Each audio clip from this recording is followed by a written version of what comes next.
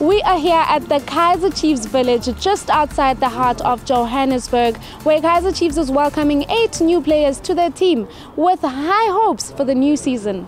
After introducing the coach last week, we had to unpack and unveil the players that are coming to the fold and make sure that it's clarified, it's out there, it's known, so that we kill assumptions and presumptions and issues that are out there that the players might be here, might not be here, to give comfort to our supporters and also to allow the votes for the Carling Cup to take place for the players who are available.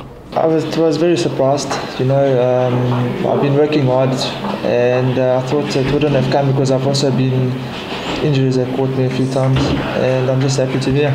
I'm very hungry to play again and to play for a new team, to new beginnings for sure. And all that's left for me is just to do what I do best. It's not going to be an easy journey. I'm just going to come here, work hard like I did at Free State Stars, and hopefully I'll get my chance and keep my spot.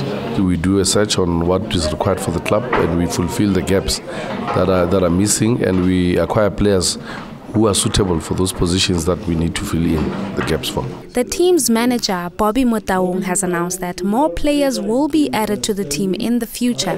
But for now, the new players have already started training with their new team members. I'm Butumela Ratokwena for Joburg Today.